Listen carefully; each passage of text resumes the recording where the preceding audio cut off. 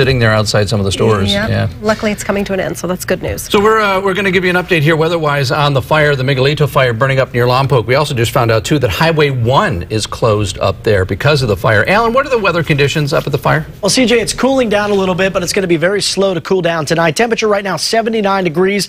Afternoon high was in the mid-90s today in Lompoc. And the winds, no notable gusts, but we are seeing sustained winds finally under 10 miles an hour. And that humidity level beginning to inch up very slowly, now at 21%. Lompoc actually one of the cooler spots at this last check. Current temps in the high 80s in Paso and San Luis Obispo.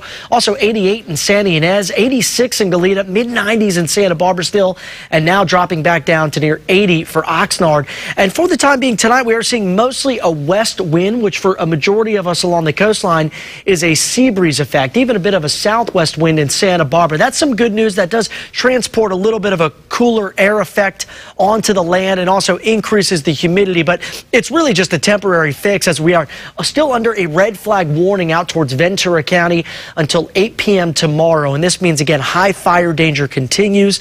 Gusty winds in that forecast tomorrow morning for Ventura, low relative humidity, and another round of some very hot temperatures. And that's exactly what we saw today. Oxnard and Camarillo both setting record high temperatures for this 13th day of May.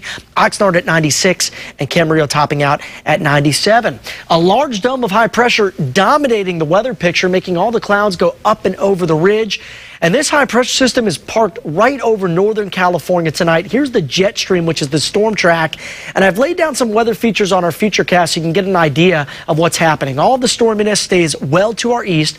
High pressure by Friday does weaken a little bit and shift to the east, but still it's going to maintain some hot temperatures, especially for the valleys. By the coast, though, for the afternoon, the onshore flow by then should start to return, and that'll mean a slight cool down, very slight, only a couple of degrees at first. You're probably not going to notice it, though, until we head towards the upcoming weekend. Tomorrow, Wednesday, hot and dry, average temp 70, and look at these numbers. Highs into the mid-90s across the south coast. Santa Maria, average high here 68. Tomorrow, I am forecasting a high at 100 degrees.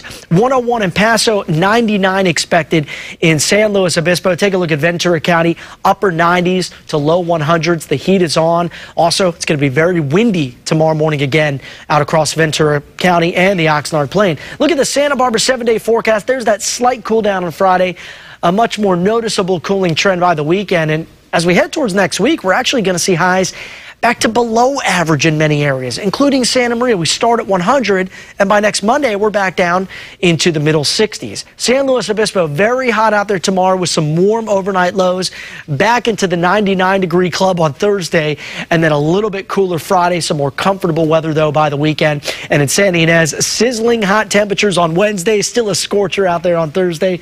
Finally, though, as we head towards Saturday and Sunday, not as hot, and then really a beautiful forecast for us as we head towards next week.